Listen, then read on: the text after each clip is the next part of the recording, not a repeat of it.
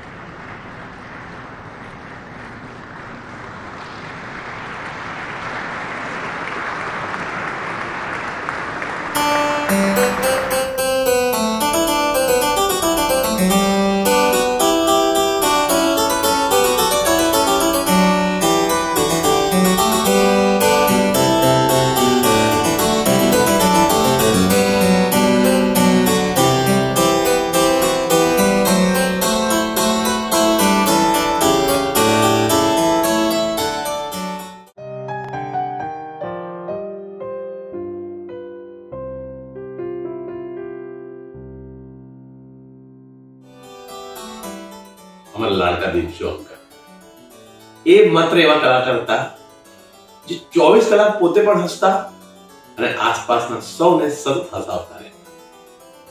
દિનસુ uncle એટલે actor જ્યારે acting કરે ત્યારે પ્રેક્ષકો હસે, પણ આમની એક્ટિંગના લીધે આસપાસના સહકલાકારો પણ ના છૂટકે હસી પડતા. કેટલું પણ કંટ્રોલ કરીએ પણ હસી જ પડતા. એટલા હતા. એમની સાથેના બહુ પ્રસંગો છે. એમની સાથે મેં ઘણા નાટકોમાં અભિનય કર્યો. એમણે મારી એક સુપરહિટ સિરિયલ હમસબ એકેમાં નાના દીકરાના અમીર સસરાનું પાત્ર ભજવેલું. બહુ જ મજા પડી હતી. એમની સાથે એક પ્રસંગ હું શેર કરું. એ પોતાનું દિન્યાર કોન્ટ્રાક્ટર પ્રોડક્શન્સ ચલાવતા હતા. હું ત્યારે મુંબઈમાં નવો હતો, તે છતાં એમણે મારા પર શ્રદ્ધા રાખી, વિશ્વાસ રાખ્યો અને એમનું નાટક લખવા મને તરકટ. એમની સાથે નક્કી થઈ ગયું કે દરેક શોમાં મને કેટલા પૈસા મળશે. પણ નાટક ઓપન થયું પ્રીમિયરના દિવસે. નાટક બધાને બહુ જ ગમ્યું, એમને પોતાને પણ બહુ ગમ્યું. એટલે એમણે ખુશ થઈને મારી નાઇટ મારું કવર નક્કી હોવા છતાં એમણે જાતે જ કવર ઉમેરીને આપ્યું અને મને એક રિસ્ટ વોચ ગિફ્ટ આપ્યું. આ એક પ્રોડ્યુસર તરીકેનો મારો એમની સાથેનો અનુભવ. બહુ જ મજાના માણસ, બહુ જ હંમેશા સતત હસતા રહેતા. મૂળ તો એ મેડિકલ રિપ્રેઝેન્ટેટિવ હતા એક જમાનામાં. એટલે દવાઓ વેચવાનું કામ એમણે ભલે આમ કર્યું હશે, પણ ખરેખર જીવનમાં તો લોકોને હસાવીને લોકોના દુઃખ ભૂલાવવાની દવા વેચી છે એમણે. દિનસુ મામા, યુ વિલ ઓલવેઝ રિમેમ્બર. તમને અમે લોકો ક્યારે નહીં ભૂલી શકીએ. આજે પણ તમારું નામ આવે છે, નામ યાદ કરીએ છીએ અને અમે હસી પડીએ. Dinsu, today on your death anniversary, I would like to say that we all miss you very much and we all love you. And I am hoping that તમે જો બી છો તો બધાને હસાવી રહેલા છો. And two lines of your favorite song for you. सुरुक जाना नहीं तू कहीं हार के, कांटों पे चल के मिलेंगे साए बहार के. ओ राही ओ राही ओ राही ओ राही. Such wonderful memories of working in plays with him, and someone who always kept us in splits, not only on stage but also off stage. I still remember so many experiences where we would laugh on stage, and it would be so difficult to control laughing when he was on stage with us. And such a kind-hearted, great man. Really have very fond memories of working with him, and really wish I could have done more work with him and got to know him better. But whatever I knew him, as much as I knew him, it was wonderful. God bless him wherever he is, and I'm sure he's making everyone laugh over there. God bless, and what do I say? Miss him a lot.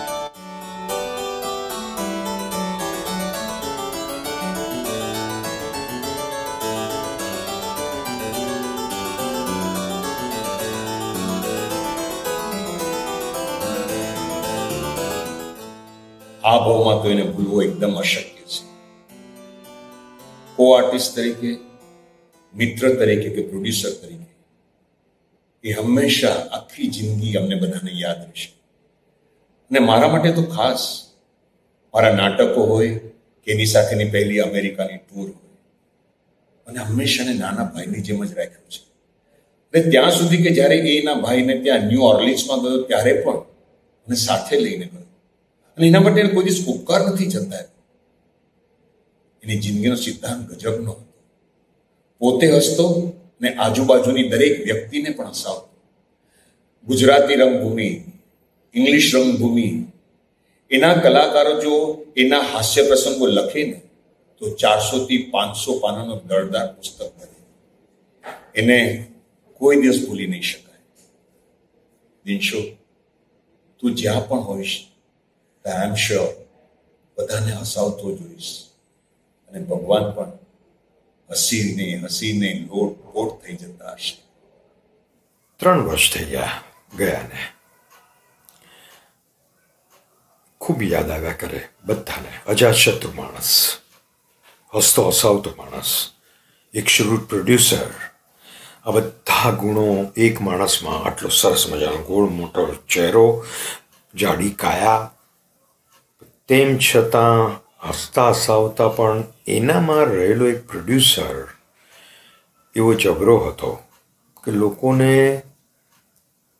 એ જે એમની કુનેહ હતી, એમની આવડત હતી કે પોતાનું budget પણ સાચવે, આર્ટિસ્ટને સાચવે, બીજા કસબીઓને સાચવે, એમ કરીને પ્રોડક્શન ઊભા કરતો. એક્ટર તરીકે એવા ઇમ્પ્રોમ્પ્ટ ડાયલોગ મારે, ગજવાના ડાયલોગ ઉમેરીને અને એવા હસાવે. માફ કરજો, એટલે હું આમ એને તુકારે જ બોલાવું, એટલે બધા જ તુકારે બોલાવે, કારણ કે પારસીમાં એક રીત હોય છે કે એમાં માનાર્થે કોઈ એકબીજાને બોલાવતા નથી, તુકારે જ બોલાવે. તો દિનસુ એવો હતો કે ડાયલોગ આમ મારતા મારતા એક સિચ્યુએશનમાં એવો એક ગેગ ઉમેરી દે, ઓચિંતાનો, ગજવાનો, કે સ્ટેજ પરના આર્ટિસ્ટો પણ હસી પડે, પ્રેક્ષકો તો હસે જ હસે, કારણ કે એક પર્સનાલિટી જેવી હતી કે એ બધા રાહ જોતા હોય એ દિનસુની કે કંઈક એવું હસાવે. આવો એક માણસ પર્સનલ લાઈફમાં પણ પોતાની જાત ઉપર હસી શકતો હતો અને હસાવતો હતો. બીજા માટે પણ સરસ મજાના જોક્સ મારે. હવે નાનો મસ્તો એક દાખલો આપી દઉં તો ટેક્સીમાં જતો હતો અમારો દિનસુ, અને ટેક્સીવાળાએ કહ્યું કે લેફ્ટ, તો દિનસુએ પાછળ બેઠા બેઠા કહ્યું કે રાઈટ. તો પેલા એ રાઈટમાં વાળી टैक्सी। तो क्या क्यों क्यों लेफ्ट में लेना? तो क्या आपने राइट बोला ना? तो क्या राइट इसलिए कि तूने लेफ्ट पूछा, उसका सही जवाब था, तूने सही पूछा इसलिए मैंने कहा राइट। એટલે નાના નાના એવા જોક્સ મારે રાખે। હવે એક પ્રોડ્યુસર તરીકેની વાત કરું, એક આર્ટિસ્ટ કંઈક મોડો આવ્યો અને નોર્મલી એ આર્ટિસ્ટ મોડો આવ્યા કરતો હતો એના એક પ્રોડક્શનમાં, જેમાં એ પ્રોડક્શનમાં હું પણ હતો, અને દર વખતે કંઈ નવા નવા બહાના કાઢે અને દિનસુ બધું સહન કરે। એક વખત તો એવું થયું કે નાટક શરૂ થઈ ગયા બાદ પણ ના આવ્યો, પણ એક એવી કંઈક ગોઠવણી કરી કે એ આર્ટિસ્ટની એન્ટ્રી મોડી આવે તો પણ ચાલે એવું કંઈક બોલીને નાટક આગળ ધપાવ્યું, દેટ મીન્સ કે ચાલુ કર્યું। પેલો આર્ટિસ્ટ આવ્યો ને કે હું અમદાવાદ હતો, ફ્લાઇટમાં આવ્યો, હવે રાતનો વખત, રાતનો શો। દિનસુએ હળવેરીને મારી બાજુમાં આવીને, પેલો આર્ટિસ્ટ સ્ટેજ ઉપર હતો, ધીમે રહીને કહ્યું કે અમદાવાદથી છે ને બપોરના ફ્લાઇટ આવી જાય છે, રાતની કોઈ ફ્લાઇટ આવતી નથી, પણ આનો બધો શો પૂરો થવા દે પછી એને જવાબ આપું છું કે એટલે સહિષ્ણુ માણસ હતો, બધાને સાચવી લેતો હતો, બહુ સારી રીતે સાચવી લેતો। પછી એ આર્ટિસ્ટને શું કહ્યું શું નહીં ખબર નથી, પણ એની રીતે સરસ જવાબ આપ્યો જ હશે। આવો અમારો દિનસુ, કોઈને પણ પૂછો તો કોઈ દિનસુ માટે ખોટું બોલે એવો કોઈ એક આર્ટિસ્ટ અમારે ત્યાં, એક કસબી કે કોઈ એના કો પ્રોડ્યુસર્સ કોઈ ખોટું નહીં બોલે, ઉલટાના એની પાસેથી સલાહ લેવા જશે કદાચ કંઈ મુશ્કેલી આવી. આવો એક મજાનો માણસ અમારી રંગભૂમિ એને ખૂબ મિસ કરી રહી છે, અમે બધા મિસ કરી રહ્યા છીએ. અને દિનસો, દિનસો જ્યાં હોય ત્યાં ખૂબ બધાને હસાવજે. એક અજબનો માણસ, એક અબજનો માણસ, brilliant director, perfect producer, smartest director, actor, director, producer એ બધું તો છે જ, પરંતુ એનો ઉત્તમ ગુણ હતો કે પરફેક્ટ જેન્ટલમેન હતો. માણસ હોવું કલાકાર માટે બહુ જરૂરી છે અને એ પૂરેપૂરો જેન્ટલમેન હતો. બહુ નાના બાળક જેવો હતો. એ ગમે ત્યારે ગુસ્સે થઈ જાય, ગમે ત્યારે પ્રેમ કરે, પણ પ્રામાણિકતા એના દિલમાં. ભોળો ચહેરો, એના ભોળા ચહેરાથી રંગમંચ પર એવી ગમ્મત કરાવતા કે પ્રેક્ષકોને પણ બહુ મજા આવતી. એની ઘણી બધી યાદો મારી સાથે સંકળાયેલી છે. હું કેટલીક વાર મારા મિત્રોને એની સાથે થયેલા જોક્સ, એની દિનિયારની વાતો કરું છું તો આજે પણ એ લોકો ખડખડાટ હસે છે. ઇન શોર્ટ, દિનિયાર એ દિનિયાર હતો, એનો કોઈ પર્યાય નથી. બહુ મૂળ વાત એ છે કે એ જે કોમેડી કરતો એનો પર્યાય હજી સુધી અમે રંગમંચ પર વાળ્યો નથી અમે લોકો યાદી. એટલે એની ખોટ અમને વધારે ચાલે છે. ખેર, જે જન્મે તે જાય એ તો સંસારનો નિયમ છે. અને દિનિયારના જવાનું દુઃખ તો આપણને થાય છે, પણ જ્યારે દિનિયાની યાદ આવે છે ત્યારે આપણા ચહેરા પર એને કરેલી ગમ્મત ખુશી લાવે છે. એ બહુ મહત્વનું છે.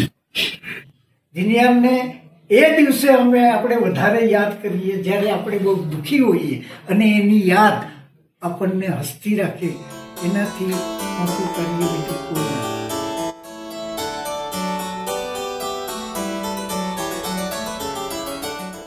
આઈ થિંક નેહરુ કે ટાટામાં આઈ ગેસ મારો થેન્ક યુ કોકિલાનો શો હતો, અને જેવી ખબર પડી કે દિનિયારભાઈ આવ્યા છે એટલે અમે આખી ટીમ એમને મળવા ગ્રીન રૂમમાં ભેગા થઈ ગયા.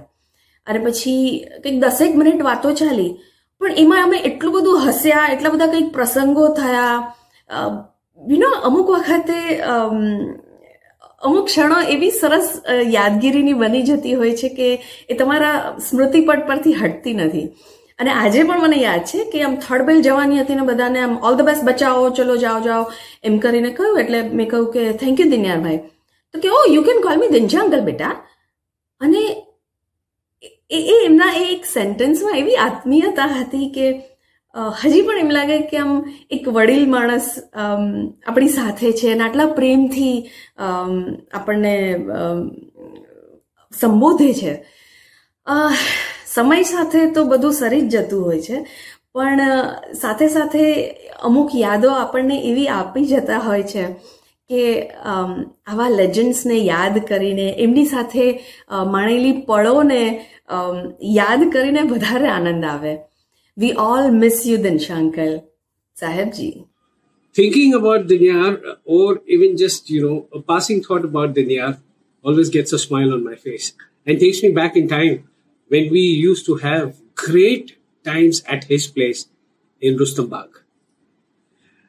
It used to always be after the show, we would go out for dinner and sit down. I'd have a nice dinner and come back to his house, and the laughing sessions would start at the restaurant itself.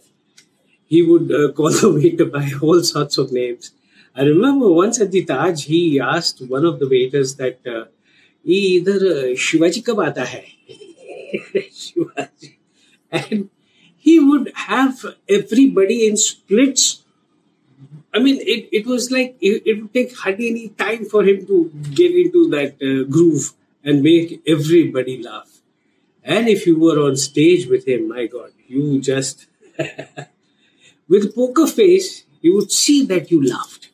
I remember in one of the plays, I had just one line, and that was El Bless Bach. So I took my entry and I just came in and I said, El Bless Bach, El Bless Bach, El Bless Bach. And he just looked at me and he started laughing. And when he laughs, you look at those beady eyes and, his entire body shaking.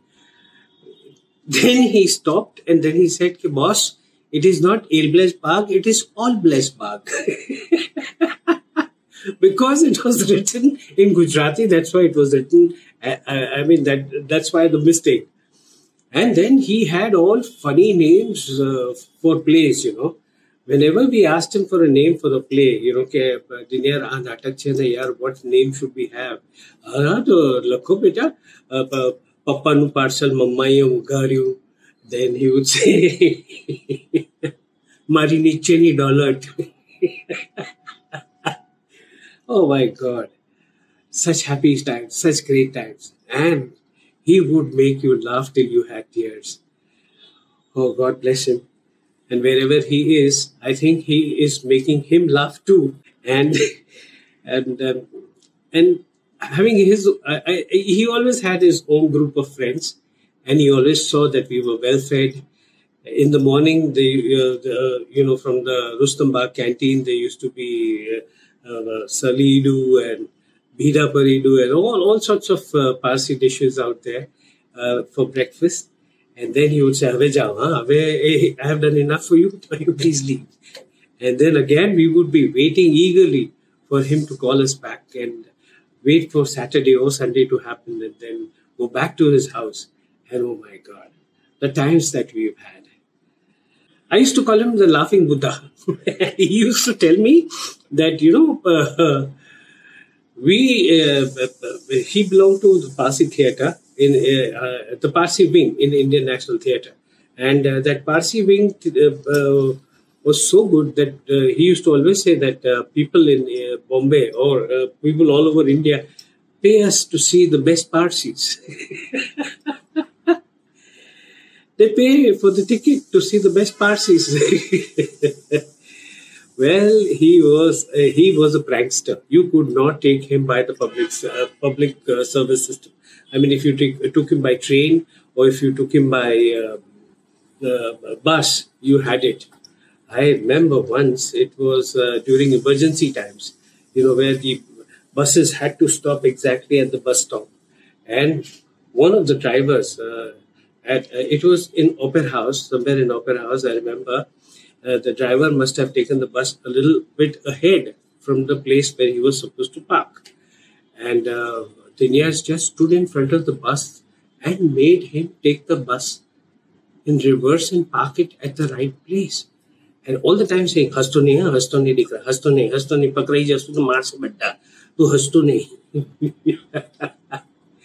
He was too good. And remembering him always, gets this smile on my face. And that flashback event right into his house. And oh my God, the great times we had. God bless you, Dinyar. Wherever you are, may you be laughing always and have the best of times, as we used to have. Remembering you on your 3rd death anniversary, a slight pain in the heart, missing you. Take care. Dinsu sir, I don't know whether I was fortunate or unfortunate. Well, unfortunate in the sense that I could never work with you, but fortunate enough that whenever I had my show in Nehru or at Tejpal, you have always come with that sweet smile on your face, and after seeing my show, you would have come personally in the green room. You would give us blessings, and I think that I'm the most fortunate person for that. And as an actor, I always feel that some actors are completely irreplaceable. And Dinsu sir, you were one amongst them. I don't think that anyone can replace him. And I hope wherever you're smiling and you are making others laugh as usual. We miss you. Dinyar Contractor, or Dinsu as we would call him. Whenever the name would pop up, everyone around you would smile. So Dinsu had this fantastic quality. He would make everyone smile, whether on stage or off stage, on screen or off screen. Now I knew Dinyar ji when I was very young. I would see him in plays, I would see him in films. Frankly, I was honored. So, I mean, whenever I would perform, there were times when he would come to see the play and he would say, "Dikra, bahut saras karu there."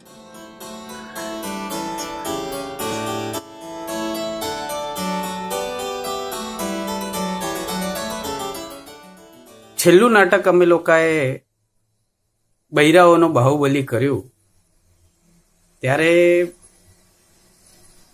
મને કે રાજ્યા બહુ થાકી જવાય છે, આટલું બધું મારાથી ઊભું રહેવાશે? તો મેં કીધું કેમ નહીં રહેવાય? મને કે મને કોન્ફિડન્સ નથી. મેં કીધું તો આપણે કંઈક બીજો કઈ વિચાર કરીએ. મને કે નહીં બીજો વિચાર નહીં, એટલે એવું હશે તો આપણે વ્હીલચેર રાખશું. હું વ્હીલચેરમાં સ્ટેજ પર એન્ટ્રી મારીશ અને પરફોર્મ કરીશ, પણ હું નાટક તો પરફોર્મ કરીશ જ. તમે માનશો નહીં, અમે લોકોએ 4 શો કર્યા.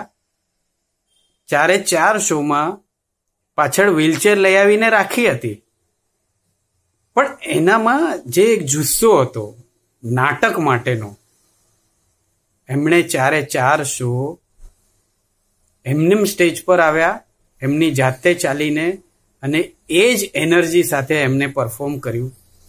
આ એમની નાટક પ્રત્યેની લાગણી હતી.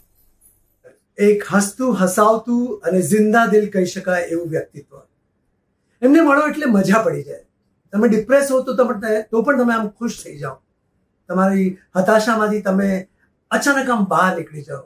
એવા જોક્સ ક્રેક કરીને તમને હસાવે, ઓફ સ્ટેજ પણ અને ઓન સ્ટેજ પણ.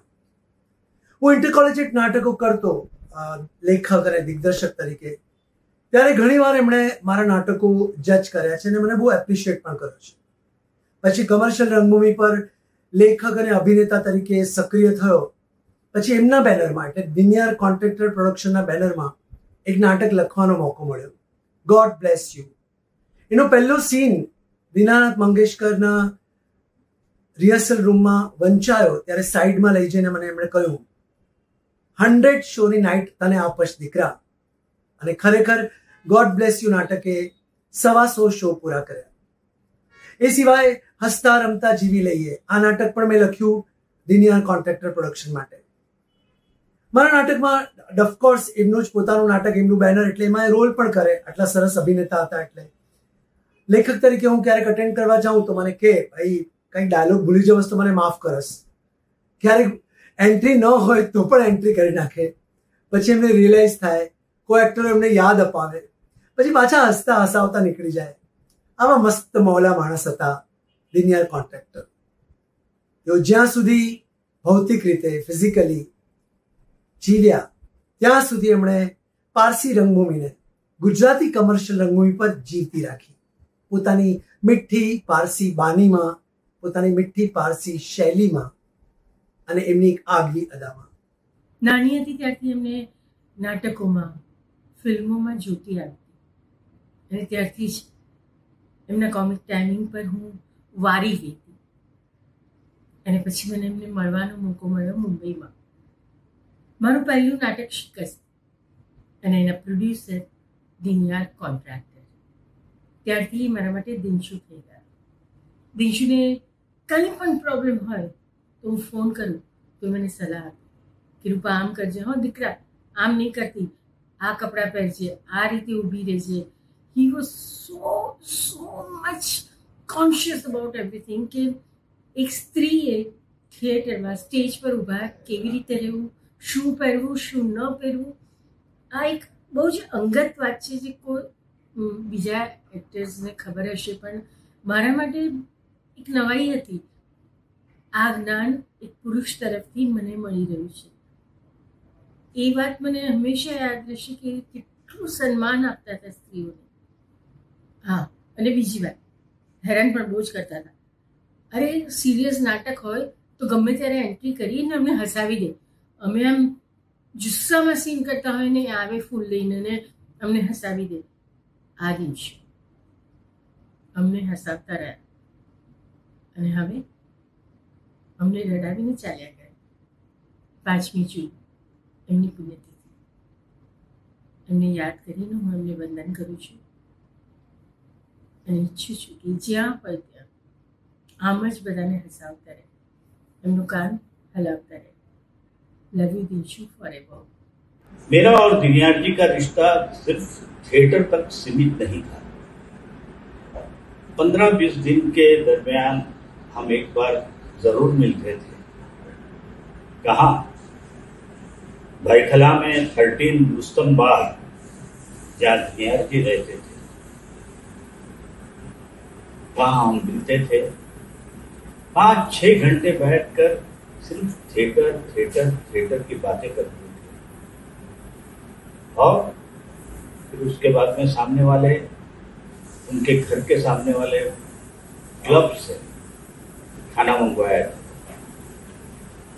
और नया क्या करना है, कौन सी चीजें अब आउटडेटेड हो गई है, किस चीज पर वर्क करना चाहिए, इस बारे में हम घंटों तक बातचीत. वो जिंदा दिल इंसान थे और बेहतरीन कलाकार. મારું સૌ પ્રથમ કમર્શિયલ ગુજરાતી નાટક મને જો રોલ આપ્યો હતો દિનિયારભાઈ આપ્યો હતો. આઈ થિંક 1981માં બોલ રાતા બોલ નામનું નાટક હતું. ત્યારે હું સાયમલ્ટેનિયસલી કાંતિભાઈ મળ્યાને ત્યાં બેકસ્ટેજ કરતો હતો.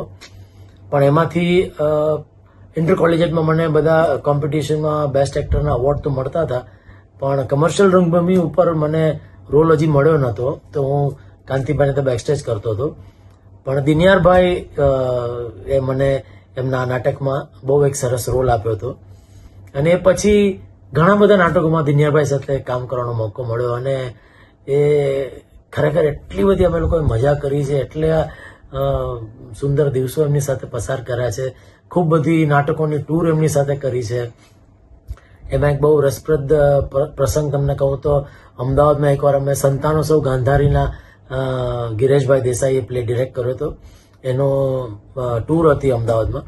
અને દિનિયારભાઈ કે આપણે બધા છોકરાઓ ચાલો, બીજા બધા બી યંગ છોકરાઓ હતા, પણ એટલે એ આટલા અમારા કરતાં મોટા હતા પણ કોઈ દિવસ એવું વર્તાવા નતા દેતા. એ હંમેશા અમારી સાથે આમ નાના બાળકની જેમ જ અમારા ફ્રેન્ડ હોય એ રીતે અમારી સાથે રહેતા. તો એક દિવસ અમે નક્કી કર્યું કે ચાલો આપણે બધા પિક્ચર જોવા જઈએ. તો એ ક્યાંક બહાર જઈને ત્યાં થિયેટર પર આવવાના હતા. અમને કે તમે લોકો ત્યાં સીધા ડાયરેક્ટ થિયેટર પર આવજો. અને અમે લોકો પહોંચ્યા તો એ પહેલા થિયેટરની બહાર કંઈક ટોળું જામેલું હતું. તો અમને તો કે શું થયું, આમ તેમ જોયું. આમ નજીક જઈને તો વચમાં દિનિયારભાઈ ઉભા હતા અને જોર જોરથી રડતા હતા કે મારા બચ્ચાઓ ખોવાઈ ગયા, મારા બચ્ચાઓ ખોવાઈ ગયા. અને બધા અમે બધા એટલે એમને ક્યારેક ક્યારેક આવા બધા પ્રેન્ક કરવાની બહુ આદત હતી જાહેરમાં. તો અમને એક બાજુ હસવું આવે કે આ શું કરી રહ્યા છે. અને ત્યાં પછી આમ અમે પછી ગયા અંદર, અરે દિનિયારભાઈ અમે આવી ગયા, અરે મળી ગયા, મારા બચ્ચાઓ મળી ગયા, મારા બચ્ચાઓ મળી ગયા. ને એમ કરીને આખું બધું કંઈક એવો પ્રેન્ક એમણે કર્યો. થિયેટરનો મેનેજર બહાર આવી ગયો હતો કે આટલી બધી પબ્લિક ભેગી થઈ ગઈ. અને પછી એણે બિચારા એમને ફ્રીમાં એ પિક્ચર ની ટિકિટ આપી બાલ્કનીમાં. પિક્ચર હું ભૂલી ગયો કયું પિક્ચર હતું. આઈ થિંક મિથુન ચક્રવર્તીનું કોઈક પિક્ચર હતું. પણ આવા ઘણા બધા કિસ્સાઓ દિનિયારભાઈ સાથે થયા છે. અને સ્પેશિયલી મારા માટે એમને બહુ જ લાગણી હતી. અને હું ખરેખર એમને બહુ જ મિસ કરું છું. ખૂબ જ હસમુખ સ્વભાવ. અને જ્યારે જુઓ ત્યારે બસ હસતા ને હસતા મજાક જ કરતા હોય, જોક જ કરતા હોય. ને એટલી મજા આવતી એમની કંપનીમાં. આમ જરાય લાગે નહીં કે આટલા અમારા કરતા આટલા મોટા સિનિયર છે. હંમેશા એમ કે આપણા ફ્રેન્ડ છે એવું જ લાગે. અને ખૂબ આનંદ આવતો. અને બસ જ્યાં પણ હોય ભગવાન એમના આત્માને શાંતિ આપે. અને દિનિયારભાઈ We really miss you.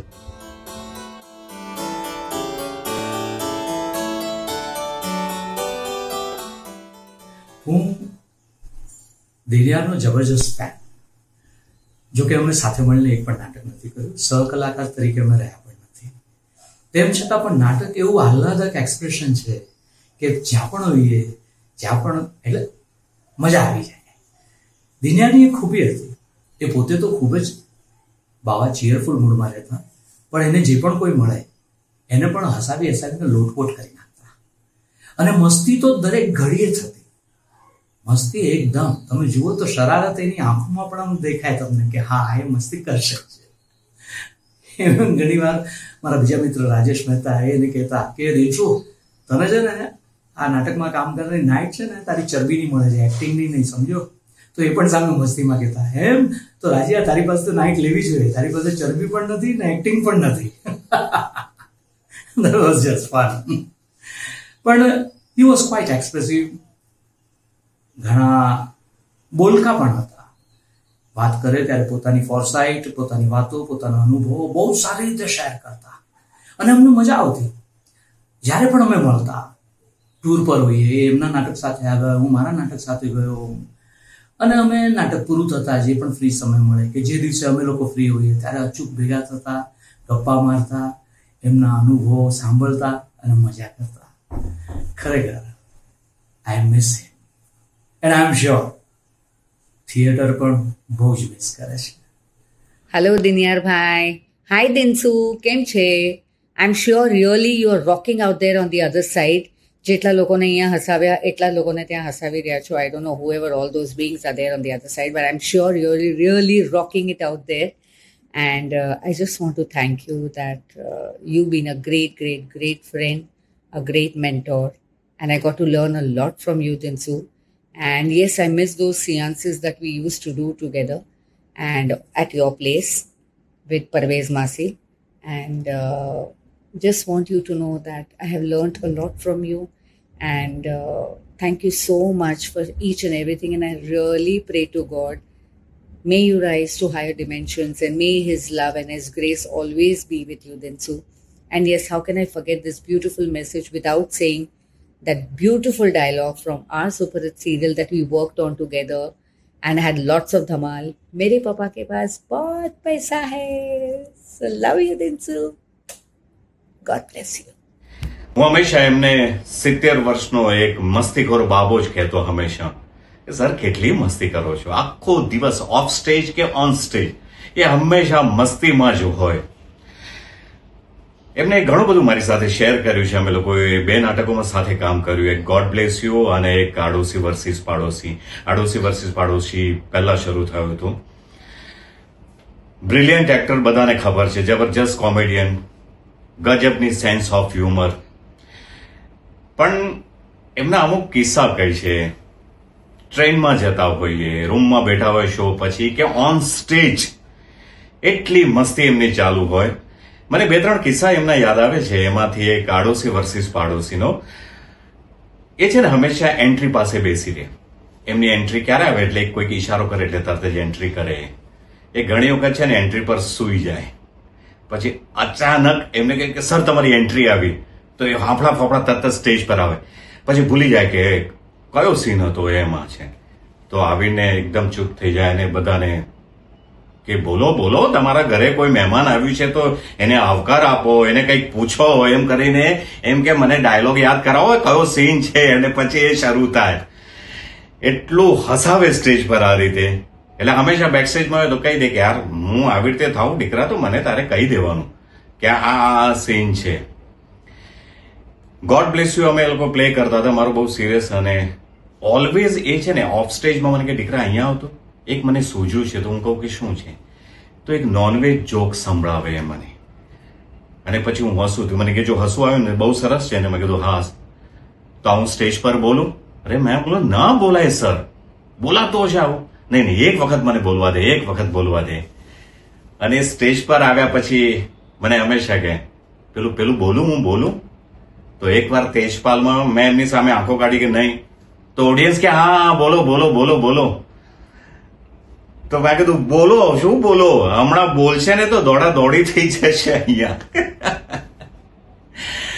અમે લોકો દુબઈમાં શો કરતા હતા ને એક વખત એરપોર્ટ પર પહોંચ્યા અને એરપોર્ટ પર ઘણો ટાઈમ હતો ફ્લાઇટને, તો બેઠા બેઠા એ તો સખણા રહે જ નહીં, તો ત્યાંથી 4-5 આરબ નીકળ્યા.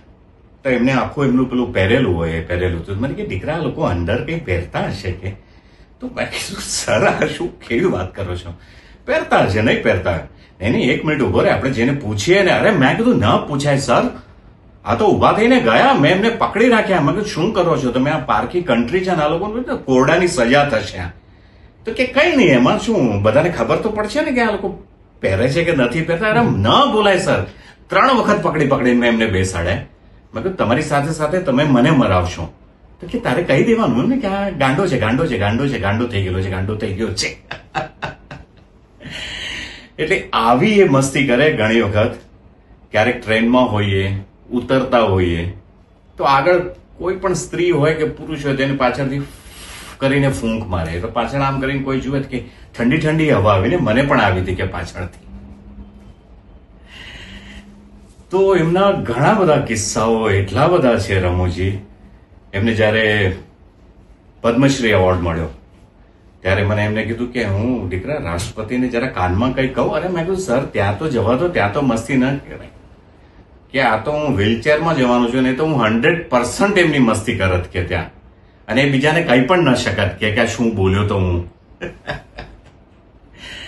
એટલે આવા હતા દિનિયર કોન્ટ્રાક્ટર, મસ્તીખોર જબરજસ્ત. એમને આખી લાઈફ મારી સાથે ડિસ્કસ કરી છે કે આવા મસ્તીખોર હતા, નાનપણમાં એ શું શું કરતા હતા. ઘણા બધા એમના કિસ્સા છે જે જાહેરમાં બોલાય એવા નથી. એમાંથી જે અમુક કિસ્સા હતા મેં તમને કીધું. મને એક વાર એમને કીધું કે દીકરા હું સ્ટેજ પર ગાળ બોલું. મને એમ કે થોડી બોલ છે. મેં કીધું હા બોલજો બોલજો. અને એમને ખરેખર સ્ટેજ પર આવીને ગાળ બોલ્યા એમની પારસી સ્વીટ લેંગ્વેજમાં. અરે કે જાને શું ગેલસપ્પા જેવી વાત કરે છે એમ કરીને એમને ગેલસપ્પા એ શબ્દ મેં બીજો વાપર્યો છે, એમને ખરેખર બીજો જ શબ્દ વાપર્યો હતો જે મારાથી અહીંયા બોલાય એમ નથી. કોઈને ખબર નહીં પડી કે ગાળ બોલ્યા છે. બહાર એક્ઝિટ લીધા પછી મને કે જો કોઈને ખબર પડી જરાય પણ, તારા સિવાય મેં તને કહું તો એટલે દીકરા તને ખબર પડી, બાકી ના પડે. જો ભલે મજા આવી ને તને તો હસ્યો ને. તો આવા મસ્તીખોર હતા. એમના ઘણા બધા કિસ્સાઓ. પાર્ટીના ભયંકર શોખીન, વાત વાતમાં પાર્ટી આપવાનું બહાનું શોધે. મને એમને બહુ પાર્ટીઓ આપી છે. જયારે હું પહેલી વાર એમના ઘરે જઈ રહ્યો હતો તો મેં કીધું સર ક્યાં? તો મને કે દીકરા જેવો તું એન્ટર થાય ને ગેટમાં અને ત્યાંથી થોડુંક આગળ આવીશ તો રાઈટ સાઈડ પર છે ને તને 3 સ્ત્રીઓના સ્ટેચ્યુ દેખાશે. એ એમને પાસ કરીને અંદર આવજો. સ્ટેચ્યુ હલે ને તો ડરતો નહીં. મેં કીધું સ્ટેચ્યુ હલે? તો મને કે તું આવજે ને. એ અમારી 3 પારસી માય ત્યાં બેઠેલી હોય છે બિચારી ચૂપચાપ આમ કરીને, એટલે તને હલે નહીં, તને સ્ટેચ્યુ જેવું દેખાશે. એટલા માટે હું તને કહું છું કે સ્ટેચ્યુ હશે. ફર્સ્ટ ફ્લોર પર આવી જજે એમને ક્રોસ કરીને. હાય હેલો કરતો, હાય હેલો કરજે. જેવો એમના ઘરમાં ગયો એટલે શરૂ થઈ ગયા કે દેખાણી પેલી તને 3 સ્ટેચ્યુ દેખાણી કે? મેં કીધું આ દેખાય. એમના ઘરમાં એમની દરેક અત્યાર સુધીના જેટલા નાટકો એમને કર્યા છે એની બધી સ્ક્રિપ્ટ પડી હોય. એમને કીધું કે મારા કવર એમના પડ્યા હોય. અને છેલ્લે જયારે હોસ્પિટલમાં હતા એમને કીધું કે આપણે પાર્ટી કરીએ છીએ, હોસ્પિટલથી પાછા આવી જાવ પછી. પણ અનફોર્ચ્યુનેટલી એ વસ્તુ થઈ નહીં શકી. બસ એવા ઘણા બધા કિસ્સાઓ એમની સાથે રહ્યા. બહુ સરસ સફર રહી એમની સાથેની. જેટલું પણ અમે લોકોએ સાથે કામ કર્યું બહુ પ્રેમથી. બહુ નાના બાળક જેવા હતા. વાત વાતમાં રિસાઈ જાય અને બસ એટલી જ વારમાં પાછા મનાઈ જાય. બહુ સોડા બોટલ જેવો એમનો ગુસ્સો હંમેશા રહ્યો. એમને ફેમિલી સાથે બહુ જ એમને પ્રેમ. એમની દીકરીની જેમ આશિકાને બહુ જ યાદ કરતા. હંમેશા એને એક હિરોઈન જોવી એમને ન જોઈ શકાય એનો અફસોસ કદાચ એમને રહ્યો હશે. ને ડેલનાઝના બહુ વખાણ કરતા. બહુ જ કે મારી દીકરી છે. તનાઝના બહુ વખાણ કરતા. અમે અને તનાઝ હમણાં શૂટિંગમાં સાથે હતા ત્યારે મેં દિનશુને બહુ જ યાદ કર્યા હતા. પ્રેમથી બધા દિનશુ કહેતા એમને. દિનશુ તમે જ્યાં પણ હો ત્યાં હંમેશા ખુશ રહેજો. લાઈફ ટાઈમ લોકો જ્યાં સુધી અમે લોકો છે, અમારા પછીની પેઢી છે, તમારા કિસ્સાઓ હંમેશા બધા એકબીજાને સાથે શેર કરતા રહેશે, હસતા રહેશે. જ્યારે કોઈને હસવું હોય તમારો કિસ્સો કાઢવાનો, એટલે તમે અને શરદ સ્માર્ટ બે એવા એક્ટરો છો કે હંમેશા બધા તમારી વાતો કરતા હોય છે. વી miss you.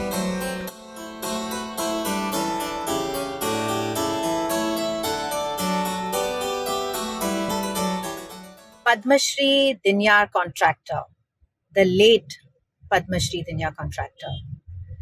What can one say about him? He is known as Padma Shri Dinyar Contractor, but to me, he'll always be known as Dinsu. He'll always be the second father to me. Maybe most people don't know this, but on my wedding day, my dad was not alive. And Dinsu was the one who gave me away to Bakhtiyar. He gave my hand in marriage to Bakhtiyar. And I feel somewhere in life, as souls, you're very connected. And Dinsu is a perfect example that there's so much that was connected between us. I always wanted to be an actress ever since I was 6 years old, and I really didn't know how I was going to do it till I came across Persis, his niece, in our school, Alexandra Girls' School. And I went up to her and I said, I know your uncle's Dinyar Contractor, and if he ever has any role, please call me. And, I was in my school uniform and stuff like that. And yes, I did get a call from him. And yes, he did give me a role in one of his plays. And yes, he is the one who actually taught me to walk on stage. How do you face the audience, never back the audience? How do you walk from the side of the stage to that side of the stage? So many beautiful memories, which I've carried to this day when I act.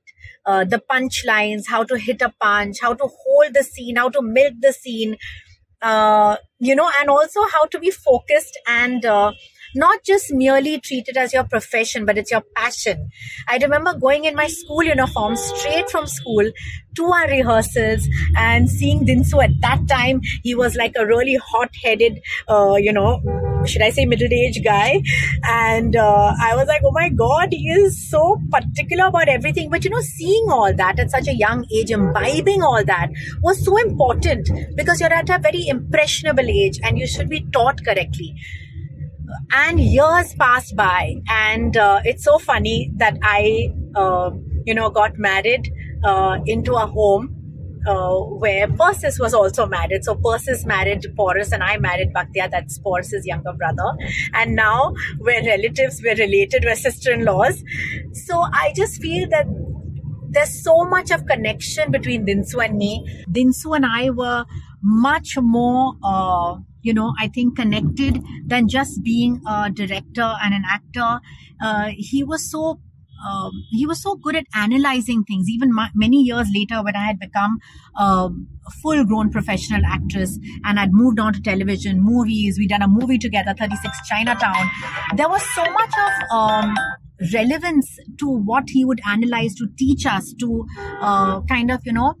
put things in perspective. The movies, what he would tell you, how to, handle the role with ease, with perfection, go into your character. Not only that, I think that there was much more that he shared. And for that, we will always love him. He will always be a big part of our family, even though he is no more. Lots of love is there in our hearts, especially from me, Zias, my son, Zara, Zian, my first daughter, who he's seen ever since she was small because I used to do theatre with him, and she was also very tiny at that time. And of course Bakhtiyar, who he always had a special place in his heart for, because Bakhtiyar being naughty and cracking all those naughty dirty jokes with him, they got along really well. So Dinsu, whenever we think of you, even though you are no more physically in front of us, it always brings a smile to our face. And trust me, you are with us all the time. Because through our acting, through our roles that we're playing, the incidences that we talk about to our families about you, you are always going to be alive. Love you, Dinsu. May your soul rest in peace. A very legendary actor, director, producer. એમની સાથે મારી પહેલી મુલાકાત હું કહું તો 92માં થઈ હસરતેમાં. બહુ સાંભળ્યું હતું એમના વિશે. હું મુંબઈમાં નવો અને દિનસુ એક રોલ કરવા માટે હસરતેમાં આવ્યા હતા. એ દિવસથી જે અમારી દોસ્તી થઈ મને કોઈ દિવસ લાગ્યું જ નહીં. ઉંમરમાં મારાથી બહુ જ મોટા, પણ હંમેશા મને એક મિત્રની જ ફિલિંગ આવી છે. ત્યાર પછી અમે સતત મળતા ગયા. એમની જોડે કામ કરવું હતું, પણ એ મોકો જ નહોતો આવ્યો. પછી એકવાર મોકો આવ્યો, પણ એ મટીરિયલાઇઝ નહીં થઈ શક્યું. એક અફસોસ હતો જે હું સતત દિનશુને કહેતો હતો કે દિનશુ I want to work with you. એને પ્રેમથી અમે દિનશુ કહેતા હતા, દિનિયાર કોન્ટ્રાક્ટરને. અને મિત્રતા એટલી બધી સારી હતી કે ઓચિંતા કે ઘરે આવી જા, મજા કરીએ આપણે. મીટિંગ હોય કશે કોઈ પ્રોડ્યુસરની તો હું અહીંયા બેઠો છું, આવ મળવા. અને એક ઇન્સિડન્ટ હજી મને યાદ છે કે પ્રબોધન ઠાકરેમાં મારા ફર્સ્ટ ફ્લોર પર રિહર્સલ ચાલતા હતા. અને રિહર્સલ કરતા કરતા મેં પૂછ્યું કે ભાઈ આજે કોનો શો છે બપોરે? તો મને કે દિનશુનો. અરે મેં કીધું તો મળવું જ પડે.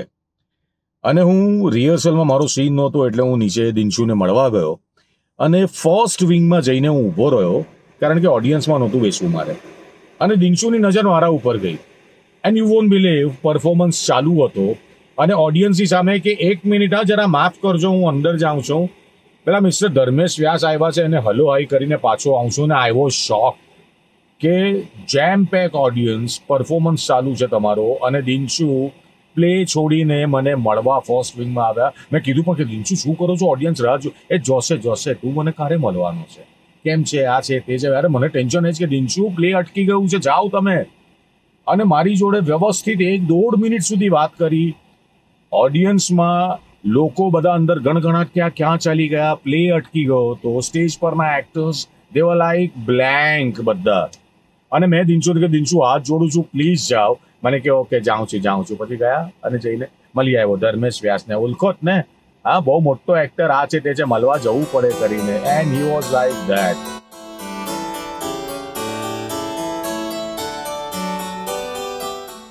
આજે એની થર્ડ એનિવર્સરી છે. મારો મોટા ભાઈ છે. એની યાદ આવે છે ત્યારે હસવું પણ આવે છે, રડવું પણ આવે છે. એક સારો નિર્માતા, સારો એક્ટર, સારો ડિરેક્ટર ઓફ ઇંગ્લિશ થિયેટર. એની ગુજરાતી નાટકો પણ બહુ કર્યા. એટલો હસમુખો સ્વભાવ પણ એ બહુ પોઝિટિવ હતો. પોતાના માણસો માટે, પોતાના ડિરેક્ટરો માટે બહુ પોઝિટિવ. પણ અફસોસ એટલા એની કદર નહીં કરી. જવા દો. મારું નાટક આજે દંગો બનશીને જોયા પછી એટલો મારી સાથે ફ્રેન્ડલી થઈ ગયો. એ રીતે આજ પછીથી મારા બધા નાટક તું ડિરેક્ટ હા ચાલ કરું. પણ એની એક જ વસ્તુ હતો કે ઘણા નાટકો મારા સારા ડિરેક્ટરો ડિરેક્ટ કર્યા છે. અને તે પણ 100 પ્રયોગનો નાટક કોઈ મને આપ્યો. મેં કહ્યું ચાલુ 100 પ્રયોગનો નાટક આપ્યો. પૂછે છે દીકરી કરીને મેં એને નાટક આપ્યું. ખૂબ ચાલ્યું 106 પ્રયોગ. એ બહુ ખુશ થઈ. આજે એ જ માણસના કારણે હું ડીડી સુધી પહોંચ્યો, દૂરદર્શન સુધી. એ જ મને લઈ ગયો. 5 નાટકો કર્યા. English drama, બરજોર Patel productions, catch me if you can, આવું મોટું પ્રોડક્શન્સ, મોટા ધુરંધરો આર્ટિસ્ટો. મેં કહ્યું દિનિયાર હું કઈ રીતે લોકો ડિરેક્ટ કરીશ? એટલો કોન્ફિડન્સ આપે કે તું જ છે જે કરશે આ સસ્પેન્સ ડ્રામા ડિરેક્ટ. અને એ ડ્રામા સક્સેસફુલ. આજે જયારે પણ કોઈ સ્ક્રિપ્ટ વાંચું છું એની બહુ યાદ આવે છે. એ ખરેખર અત્યારે દિનિયાર હો તો મજા આવી ગઈ. બહુ દિલનો રાજા માણસ. પણ શું કરીએ, ઉપરવાળાનો નિયમ છે, જે આવ્યો છે એને જવાનું જ છે. रोते हुए आए हैं सब, हंसता हुआ हो ही जाएगा. दिनियार कॉन्ट्रैक्टर तो हास्य का बादशाह सिकंदर कहलाएगा. सलाम मारा दोस्त. જેમ કે આપણે સૌ જાણીએ છીએ કે આપણા જીવનમાં 9 રસ હોય છે ને એ 9 રસમાંનો એક રસ એટલે હાસ્ય રસ. અને જેવો હાસ્ય શબ્દ તમે બોલો એટલે તમારી સામે ચહેરા સામે તમારી સામે એક જ ચહેરો આવે અને દેટ ઇઝ દિનિયાર કોન્ટ્રાક્ટર. એકચ્યુઅલી તો મને યાદ નથી કે અમારી ઓળખાણ ક્યારે થઈ ને ક્યારથી, પણ હું ઘણા વર્ષોથી એમને ઓળખું છું. એમની સાથે મને એક પ્લે કરવાનું પણ મજા આવેલી. He was directing that play, માલ છે તો તાલ છે. ત્યારે અમે બંને જણા એકબીજાની બહુ જ નજીક આવેલા અને he was treating me like એ સન. તો એમાં હું I was doing one of the lead role. એ પણ કરતા હતા લીડ રોલ અને હું પણ એક લીડ રોલ કરતો હતો. સરસ હતો. અને મેં જીઆરમાં ખબર નહીં કે મેં જઈને કહી દીધું કે દિનશુ આઈ ડોન્ટ નો પણ મને મજા નથી આવી રહી યાર, પ્લીઝ રિપ્લેસ મી GRમાં. અને હી વોઝ સો કોન્ફિડન્ટ. તો મને એને કીધું કે ફાઇન, આપણે એક કામ કરીએ, તું ફર્સ્ટ શો થઈ જવા દે, અને ફર્સ્ટ શો પછી પણ ઇફ યુ ડોન્ટ એન્જોય, તને એમ લાગે કે તને મજા નથી આવી રહી, તો આઈ રિપ્લેસ યુ, હું તારી પાસે સેકન્ડ શો નહીં કરાવું. And you want believe, first શોમાં મારું કેરેક્ટર એટલે જેટલા આજુબાજુ કેરેક્ટર હતા બધા કરતાં સુપરહિટ સાબિત થયેલું.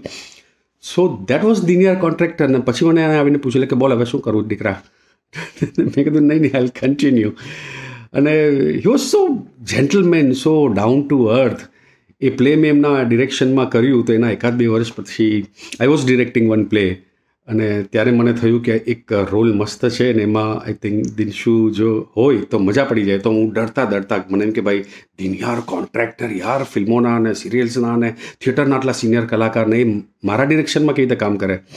સો મેં જસ્ટ એમને પૂછ્યું કે દિનશુ આવી રીતે એક પ્લે કરી રહ્યો છું અને એમાં એક સરસ મજાનો રોલ છે, તો મારી ઈચ્છા હતી કે તમે કરો. તો મને કહે યસ કરો, ચલો ચાલુ, but I M directing it. મને હા તો એમાં શું છે.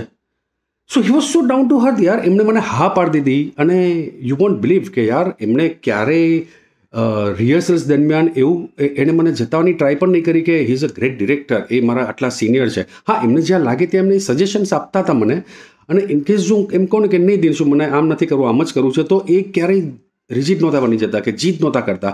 ઓકે ફાઇન, તારા પર છે, મને સૂઝ્યું એટલે મેં તને કીધું દીકરા, આવું કરીને એ સજેશન આપી દે બસ ખાલી. સો he was so down to. એમની સાથે કામ કરવાનું એટલે ઇટ વોઝ ફન, મજા પડી જાય તમને. પણ હા, એક હતું કે એમની સાથે ટ્રાવેલ કરવું ને એટલે સોલિડ રિસ્કી. પછી એ ટ્રેન હોય કે પ્લેન હોય, બાપરે એમાં પ્રેન્ક, એમની મજાક એ જે કરે, એને દુનિયામાં કોઈની કાંઈ પડી જ નહોતી. ટ્રેનમાં કોણ સામે પેસેન્જર બેઠો છે, પ્લેનમાં કોણ બાજુમાં પેસેન્જર છે, એ કોઈની પણ સાથે સિરિયસલી એટલી મજાક કોન્ફિડન્સથી કરતા હતા ને, તમને ડર લાગે સામેવાળી વ્યક્તિ આવી જ જાય, બાટલીમાં ઉતરી જાય, ને તમને ડર લાગે કે હમણાં બધા પબ્લિક બધું ભેગું મળીને આપણને મારે નહીં. કારણ કે દિનશુને તો કોઈ મારવાનું નથી, એકદમ રોલીપોલી એટલા ક્યુટ દેખાતા હતા, એમને તો કોઈ મારે નહીં, બધા આપણને મારવા આવે, આપણને ડર લાગ્યા કરે. પણ એમને કોઈની ચિંતા નહોતી. ચિંતા એટલે ત્યાં સુધી નહોતી કે સ્ટેજ પર અમે લોકો હોઈએ અને સપોઝ મારાથી કંઈક બોલાઈ જાય અને એમને જો હસવું આવે, અમે 2 જ જણા હોઈએ, એમને હસવું આવે તો એ બિંદાસ હસતા હસતા એક્ઝિટ મારી દે અને વિંગમાં ઊભા રહે, પાણી પીતા 2 મિનિટ સુધી હસ્યા કરીને સ્ટેજ પર આમ એકલો કે એટલે હું શું કરું દિનશુ, હું વિંગમાં જોયા કરું ને એ હસ્યા કરે, આમ કર્યા કરે ને પછી બિંદાસ એને આવવું હોય ત્યારે આવે. એમને પડી જ નહોતી. He was living is life. ભલે લાઈફમાં એ છેલ્લે સુધી એકલા રહ્યા પણ એ એકલા ક્યારેય નહોતા યાર. We all var with him. અને એ જેવું જીવ્યા છે ને એવું તો આઈ ડોન્ટ થિંક સો કે આપણે લોકો બધા જીવી શકશું. સો દિનશુ યાર, દિનશુ અંકલ, વેરેવર યુ આર, આઈ નો કે તમે અમને જોતા જશો અને ઓલવેઝ હસતા જશો. તો કીપ બ્લેસિંગ અસ અને આવી રીતે સદાય અમને યાદ આવતો. Will miss you દિનશુ, love you. I remember as a ફ્લેજલિંગ actor હું દિનિયાર અંકલના ઘરે ગઈ હતી, દાદર પારસી કોલોનીના એમના ઘરમાં, અને આઈ stood મેસ્મરાઇઝડ in front of his book collection. બહુ જ સુંદર રીતે બધી બુક્સને ક્લાસિફાઈ કરીને બ્રાઉન પેપરમાં ટ્રેડિશનલી કવર કરીને એમણે રાખી હતી. એન્ડ આઈ સ્ટુડ અમેઝડ કે એક માણસ બુક્સનું કેટલું બધું જતન કરી શકે છે. આઈ કાઇન્ડ ઓફ ફેલ્ટ કે હી recognise that I was a book lover, એવિડ reader. તો એમણે મને પૂછ્યું that would you like to borrow a book, and I was like of course I would love to. And he gave me a few books, sum selected titles. અને પછી એમણે છે ને એમના ડ્રોવરમાંથી એક નાનકડી ડાયરી કાઢી અને there was a pen attached to the diary, and he said that put in your name, put in your contact number, and put in a date when you are expected to return this particular book to me. And I was zapped કે એક book માટે કોઈ માણસ આટલો બધો protective કેવી રીતે હોઈ શકે.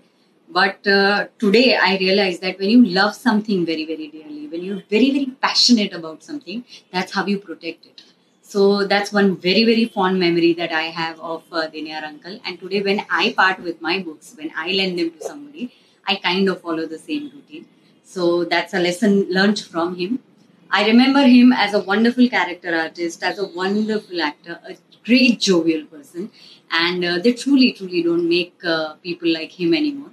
So today, as we remember him dearly with a smile on our faces, I hope that the heavens are rollicking in laughter when he's over there. So, Padma Shri, Dinyar Contractor, we love you, we miss you, and you remembered every single day with a lot of smile on our faces. આજે વાત કરવા આવ્યો છું દિન્યાર contractor, sorry, Padmashri દિન્યાર contractor. મિત્રો, દિન્યાર સાથેનો મારો સંબંધ લગભગ 40 વર્ષ જૂનો છે. જ્યારે હું દિન્યારને મળ્યો ત્યારે હું તો એના કરતા ઘણો જુનિયર હતો, એટલે તે વખતે દિન્યાર કોન્ટ્રાક્ટર ઓલરેડી એસ્ટાબ્લિશ એક્ટર બની ગયો હતો અને પોતે પ્રોડ્યુસર હતો. ત્યારે હું તો બેકસ્ટેજ કરતો હતો, પણ ક્યારેય મને દિન્યાર સાથેના સંબંધમાં એવું લાગ્યું જ નહીં કે હું એકદમ જુનિયર છું અને દિન્યાર સિનિયર છે. અમારા બંને વચ્ચે પહેલા દિવસથી જ બહુ જ સારી ભાઈબંધી થઈ ગઈ હતી. આ ફક્ત મારી સાથે થયું છે એવું નથી, દિન્યાર ના સંબંધો બધા સાથે આવા જ હતા. એટલે મારા બાળ નાટકમાં દિન્યારે કામ કર્યું ત્યારે બાળ નાટકમાં કામ કરતા જે બાળ કલાકારો હતા એ પણ દિન્યારને દિનસુ કહીને બોલાવતા. આ એનો પ્રેમ હતો, અમારો એને બતાવવા માટેનો પ્રેમ. અમે દિનસુ કહીને બોલાવતા અને દિનસુ અમને દીકરા કહીને બોલાવતા. અને ત્યારબાદ અમે લોકોએ 2-3 નાટકમાં એક્ટિંગ પણ કરી સાથે. પણ સૌથી વધારે મેં કામ કર્યું એની સાથે ત્યારે જ્યારે મારે એક બાળ નાટક બનાવવું હતું, ટકો મુંડો ટાઉ ટાઉ.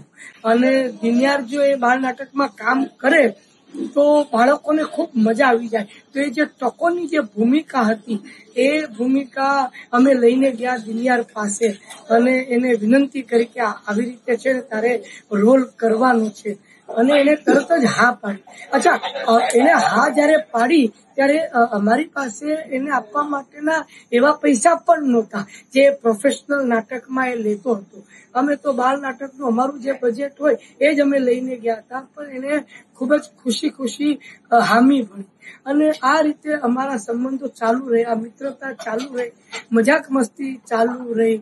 અને છેલ્લે મારે એની સાથે મળવાનું એ બાબતે થયું કે એનું એક નાટક હતું બૈરાઓનો બાહુબલી, જે પારસી પતેતીના દિવસે એને એ નાટક કર્યું હતું.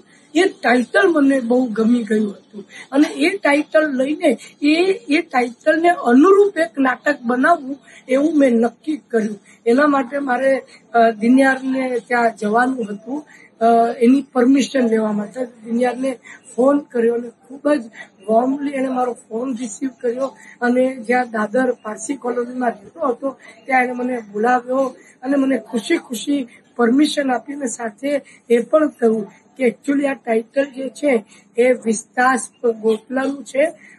મારા બેનરમાં ભજવાયું હોય પણ આ ટાઇટલનો આઈડિયા વિસ્તાસનો હતો, તો તું વિસ્તાર સાથે પણ દીકરા વાત કરી લેજે. એટલે પછી વિસ્તાર સાથે પણ વાત કરી અને ટાઇટલ સૌજન્યમાં વિસ્તાર અને દિન્યાર બંનેનું નામ મેં આપ્યું હતું. દિનસુ, તારી સાથેની ઘણી બધી યાદો મારી જોડાયેલી છે.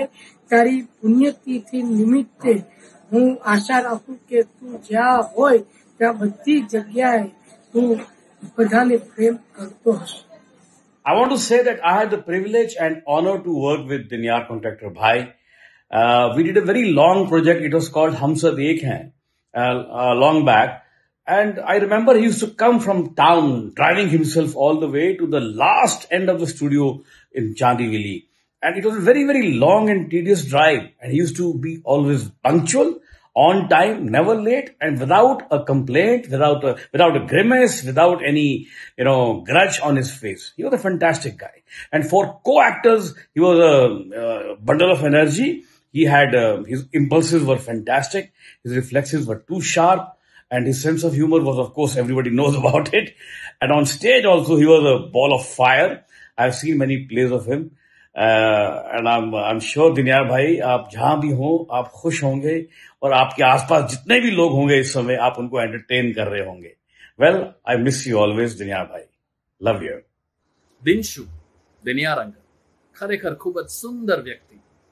હું ફોર્ચ્યુનેટ છું કે એમની સાથે એક નહીં પણ 2 નાટકોમાં કામ કરવાની મને તક મળી. પહેલું માલ છે તો તાલ છે, જે એમણે પોતે ડિરેક્ટ કરેલું, અને બીજું પારકે પૈસે લીલા લહેર, જે વિપુલ વિઠલાણીએ દિગ્દર્શિત કરેલું. માલ છે તો તાલ છે માં અને પારકે પૈસે લીલા લહેર એમ 2 નાટકોમાં એમની સાથે કામ કરવાની ખૂબ મજા પડી. અમુક વ્યક્તિ ખરેખર એવા હોય છે કે જેમને જોતા હોય તો આપણને એક સહજ રીતે હસવું આવી જાય. દિનિયાર અંકલ એમાંના એક હતા. એક સરસ મજાનો કિસ્સો કહો. માલ છે તો તાલ છે નાટકની અમારી ટૂર અમદાવાદમાં હતી અને ટૂર લગભગ લાંબી હતી. હવે એકવાર બન્યું એવું કે બધા કલાકારોએ સાથે ભેગા મળીને નક્કી કર્યું કે આજે વિશાલા નામની એક ગુજરાતી રેસ્ટોરન્ટ છે, ત્યાં જઈને બધા સાથે લંચ લઈએ. હવે હું તો સાવ નવો સવો, કવર પણ સાવ નાનું, અને વિશાલા જેવી હોટલમાં જઈને જમવું એટલે ખરેખર ખૂબ જ મોંઘી થાળી ત્યાંની. એટલે મેં કીધું કે ના, મારાથી તો અવાશે નહીં, કારણ કે આટલું બધું હું ખાઈ શકીશ નહીં અને નકામા પૈસા વેસ્ટ જશે, તો હું હોટલ પર આરામ કરું છું, તમે બધા જઈ આવો. દિનિયાર અંકલ સમજી ગયા. થોડી વાર પછી મારી રૂમમાં આવ્યા અને મને કે કાંઈ દીકરા, કાંઈ તું કાંઈ નહીં આવતો? મેં કીધું નહીં અંકલ, આટલું બધું તો હું ખાઈ નહીં શકું. મને કે હું બધું જ સમજુ છું દીકરા, તું ચાલ, તારા પૈસા હું આપીશ. મેં કીધું ના ના, એવું કંઈ નથી અંકલ, ખરેખર મારાથી એટલું ખવાશે નહીં. એ પરાણે મને એમની સાથે લઈ ગયા અને મારું બિલ પણ એમને જ ભર્યું. આ હતા દિનિયાર અંકલ. કેટલા સરસ અને કેટલા સુંદર વ્યક્તિ. એમણે મને ખરેખર સાચા મનથી આશીર્વાદ આપ્યા હતા કે દીકરા, તારા કામનું કમિટમેન્ટ જોઈને હું તને એક દિલથી બ્લેસિંગ્સ આપું છું કે એક દિવસ ખરેખર તું ખૂબ મોટું નામ કરીશ. અને કદાચ દિનિયાર અંકલના આશીર્વાદ મને ફળ્યા. દિનિયાર અંકલ, તમારા માટે ખાલી એટલું જ કહેવું છે કે I never miss you, but I always remember you. ખરેખર દિનિયાર અંકલ, મને ખાતરી છે કે તમે ઉપર પણ ભગવાનને ખૂબ હસાવતા હશો, તમારી નાની મોટી ગમ્મતોથી ભગવાનને મજા કરાવતા હશો અને તમારા તોફાનથી ભગવાનને થોડુંક પજવતા પણ હશો. Uncle, you are always always always remember. થોડા વર્ષો પહેલા મારા એક નાટકનું મુહૂર્ત થયું અને મને એમ હતું કે નાટકમાં ફિરોઝભાઈ અને એમનું બેનર ને એ ટીમ જ છે. મુહૂર્ત થયું એ દિવસે મને સરપ્રાઈઝ મળી. એમાં દિનશુ અંકલ પણ હતા, દિનિયારભાઈ પણ. અરે બાપરે, મારા આનંદની કોઈ સીમા નહીં રહી, કારણ કે દિનિયારભાઈ જેવા સિદ્ધ કલાકાર નાટકમાં હોય ત્યારે કેવી મોજ પડે. એ અલગ વાત છે કે નાટક કોઈ કારણસર બની શક્યું નહીં, પણ દિનિયારભાઈ સાથેનો સંબંધ એ નાટકના મુહૂર્ત કે ત્યાં પૂરતો સીમિત નહોતો. ઘણીવાર મુંબઈ સમાચારના આંગિકમના પાના માટે એમની સાથે વાતો થતી, ક્યારેક અલગ ઝલક મળવાનું થતું, ક્યારેક મારા નાટક જોવા આવ્યા હોય તો ગ્રીન રૂમમાં આવે અને પછી નાટક વિશે ટિપ્પણી કરે, ખૂબ સરાહના કરે, સરસ લખ્યું છે દીકરા, આમ જ કરતા રહેવાનું. અને જ્યારે જ્યાં એમને મળવાનું થયું છે ત્યારે એટલું નક્કી છે કે એમના ચહેરા પર મેં ક્યારેય ગાંભીર્ય જોયું નહોતું અને કોઈ સાથે એમને તકલીફ હોય એવું ક્યારેય સાંભળ્યું નહોતું. રંગભૂમિની રડિયાત દિનશુ અંકલ જેવા ખિલદિલ, જિંદાદિલ અને કાયમ હસતા કલાકાર કસબીઓથી છે. દિનશુ અંકલ તો નિર્માતા પણ હતા, દિગ્દર્શક પણ હતા અને એટલા સરસ કલાકાર કે ફિલ્મમાં નાનકડો રોલ પણ એ કરે ત્યારે એ દ્રશ્ય જોવા માટે પણ આપણે ખૂબ ગાંડા થઈ જઈએ. આજે એમને યાદ કરતા વિડીયો બનાવવાની તક મળી, કારણ કે વિસ્તાસ્પે અચાનક જ પૂછ્યું કે આપણે આ કરી શકીએ અને મારા ખુશીની કોઈ સીમા નહોતી. એમને યાદ કરવાથી વધારે સરસ કામ આપણે બીજું શું કરી શકીએ. અને મને ખાતરી છે કે જ્યારે પણ આપણે આ રીતે આપણા નીવડેલા, આપણા ગુરુજન સમાન કલાકાર કસબીઓની વંદના કરશું ત્યારે એઓ જ્યાં હશે ત્યાંથી આપણા પર આશીર્વાદ વરસાવશે. Dinsu, as he was famously called by a lot of people who loved him, and for me, he was my mentor, he was my teacher, and I always used to call him Dinyar Uncle. I remember one day I asked him, I said, Dinyar Uncle, why do these young boys and girls call you Dinsu? Don't they have any shame? કઈ એ લોકોના my બાપે શીખવ્યું જ કે નહીં કે મોટાઓને થોડી respect આપવાની? Why are they calling you Dinsu, Dinsu? What is that? He laughed and he said, you know, મને બહુ પ્યાર કરે છે લોકો, and that's why they call me Dinsu. And the next day I realized that everybody, including his family members, nephews, nieces, everybody used to call him Dinsu, irrespective. And I was like, okay. But for the longest time, I could not do that because, you know, for me, he was always Dinyar uncle. I have a lot of memories of my Dinyar uncle. We've had great shows together in India and abroad. He was the man who actually got me to theatre. I still remember I won that elocution competition and he asked my mom immediately after the competition, कि તમારી દીકરી મારા પ્લેસમાં કામ કરશે શું? And mom was like, Dinyar એ ખાલી 10th standard માં છે. તો I think એને થોડું complete કરવા દે એનું education. And well, the next year he asked me and I was doing plays with him right from my 11th standard. I think as a child, I got that independence. I worked, I got my own money. Thanks to Dinsu's plays and his guidance that, I learned so much. Through theatre, I got my life's experiences and it was a wonderful journey with him because too many plays. And on stage, of course, we had a great time. But of course, for me, he was my teacher and he made people laugh. But for the longest time, I was really petrified, really scared of Dinyar uncle. Like, time par avanu, time par rehearsals karwana. But he was a darling person. He was a lovely man. And I have some fond memories of Dinyar uncle and too many. So I can't pick and choose, but I can only say that it has been a journey from, say, 1989-90 to 2018, from a play called Kitty Kitty Bang Bang to a play called Powerful Couple. And it's been a wonderful journey with Dinyar uncle, with him, and doing plays with him and traveling with him and having fun and eating and drinking and, learning and being a part of his grand theatre group and being a part of so many plays. And because of him, he introduced me to the world of Gujarati theatre as well.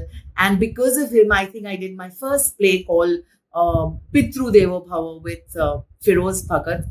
And I'm ever so thankful, ever so grateful, Dinyar uncle, for all your guidance, for all your help, for the person that you were, for being my mentor, for teaching me so much. Thank you so much. And I am sure he is in a happy place where he's making everybody go mad and everybody's laughing out there and they're all having a great time. So, and I always feel, even in fact, even today, when I start a play and say a small prayer, there's always gratitude towards Mr. Dinyar Contractor and always thank him that wherever he is, just smile from up there because your kids are really doing well. 1941 થી લઈને 2019 સુધી a complete package of entertainment, energy, humor and great one-liners. અરે સાહેબ, લોકો એમાં જ એમને કોમેડીનો બેતાજ બાદશાહ નહીં કહેતા હતા. Dinyar Contractor, a person who was known to be an institution himself. જે લોકો મારો વિડીયો જોતા છે અત્યારે, I'm sure these people will also agree to what I'm saying, that he was an institution himself. જે એમની પાસે knowledge હતું theatreનું, oh my god, it was something, nobody could come close to it. Trust me. જે એમની પાસે collection હતું, Samuel ફ્રેન્ચની books હોય કે પછી રે કુનીના નોવેલ્સ હોય એન્ડ ગુજરાતી સ્ક્રિપ્ટ્સો હોય, ઇંગ્લિશ સ્ક્રિપ્ટ્સો હોય, ઓ માય ગોડ. એક લાઇબ્રેરી હતી એમના ઘરે, લાઇબ્રેરી.